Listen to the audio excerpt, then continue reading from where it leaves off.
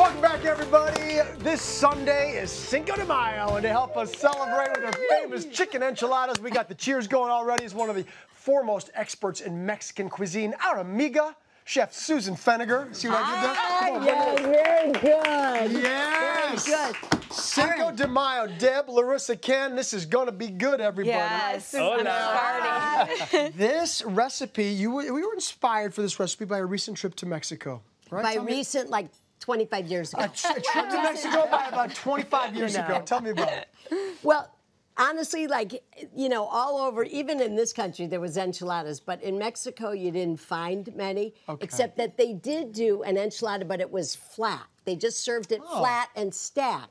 So we tried to do that when we first opened Border Grill, and everyone was like, that's not an enchilada. It's like, okay, well, that is an enchilada. That's a real authentic, I guess. Yeah. But it also wasn't a big creamy sauce. It was really made with chilies, and that's what I'm going to show you today. Okay, and we'll fantastic. add a tiny bit of cream. Okay. Just All right. because. Just because. Now, but the only thing I have to say is that, you know, you look a little geek. That's not the way you tie your apron in the kitchen. You know, what are you talking about here? Am I supposed to come around the front, and put your towel in there. Okay. See, look, because... Hold on, wait. Oh, nice. It all makes sense now. Cameron had a little bow in the back. Yeah, I mean, there. Hold on, here's a towel. Look at that one. Then you can put it right in there when your pan is burning. There we go. I'm in the kitchen. I'm ready to go. So I feel better. With Susan. Okay. Poblano pepper. Poblano pepper. When it gets roasted and dry, not roasted, when it gets dried, it becomes an ancho chili. Wow. Poblano is an ancho when it's dry. I did not know that. I didn't know that either. Yeah, it's the same chili, right?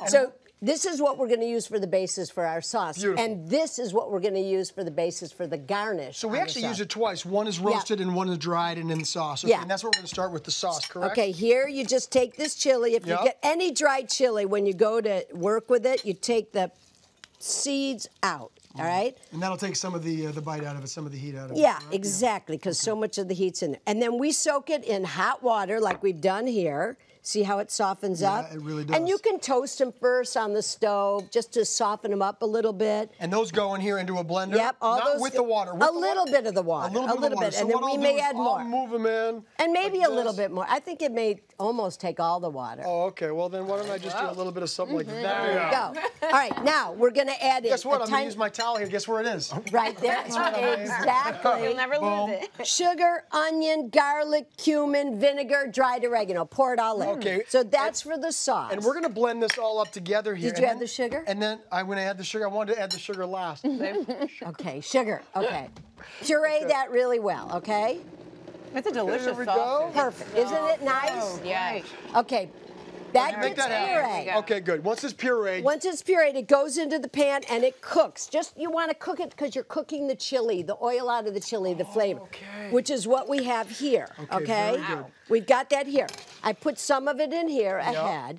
Now this is going to be what we're going to dip the tortilla into to soften it. But first, I took this chili earlier. Well, I think you weren't awake yet. Yes, well, that's probably not true, but yeah.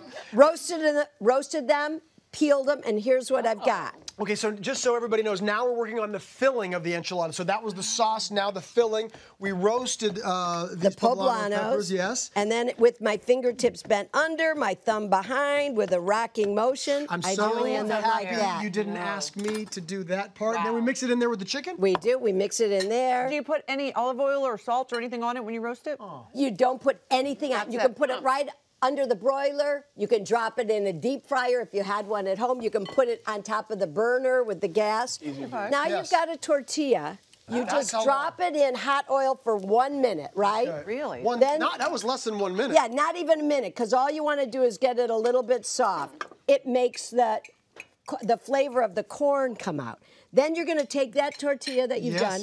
You dip it in here. This is where you get all those flavors. And I'll let you do it right on the... That looks fun. I'm going to let you do it right here. Okay, so take Does that this. sauce have a special name? Is it like, you know, like mole sauce? It's an ancho chili. It's like a mole, but not really, because it doesn't have all the seeds in it. Okay. So you take your mixture in there. This already. Okay. Roll that. While he's rolling that beautiful enchilada. Yeah. Now you could do it right in the pan if you didn't want it all over your board and you didn't want it. It's okay. Could you tell us Just about like a that. smoking good time with Susan Feniger Yeah. at this year's Vegas Uncorked? Yes, I will tell you. I just want to show you this. I'm going to put this in the oven, put a little bit more sauce on there. There you go. So you put some of the sauce that we, then we cook divided again. up on there. Into the oven. Oven, what time and for how long? Now, all you're doing is like maybe 15 minutes at the most at about 375. There we Bring that go. out right here. Okay, we're going to move this over here because we made a mess of our board. I know we did. And when I say we, I sort of mean Susan. I sort of meant you. Now, you could take your sauce that you did that, add a tiny bit of heavy cream if you want. Okay.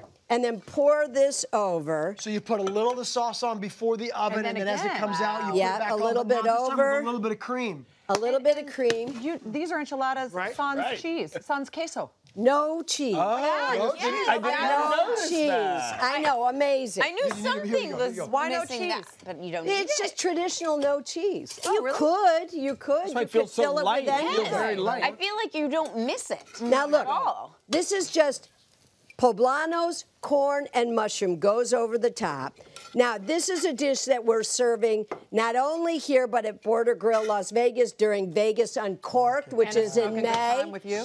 We're doing So smoking good time on the patio with me. I know. At Mandalay Bay. I mean, it is going to be a is- smoking good time anytime you're here. Yeah, barbecue. Let me just ask you this: for those Yeah. cheese lovers out there, is what if you did use some cheese? What would you recommend?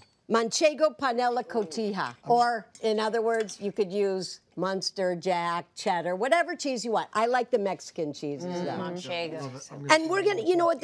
We're at Cinco de Mayo, like at Border Grill downtown. We're doing an amazing Cinco de Mayo. It's gonna be so much fun, like totally blast margaritas, DJ on the patio, brunch whole weekend. We're there. Brunch all weekend. Cinco de Mayo with Susan. I mean, wouldn't that be the best time ever? I don't. Did they not tell you you're going to be working? Yeah, doing Apron now, enchiladas. so you're gonna go. And then I'm jumping on a plane and going to Vegas Uncorked the next week in Vegas for the whole weekend. I'm doing 3 big events there. Maybe we'll come visit you, Susan. Yes, come It's always a visit. smoking good time with Susan Feniger's Smoking in the good house. time. And by the way, yeah. can we just appreciate my apron one more time? Yeah, yeah.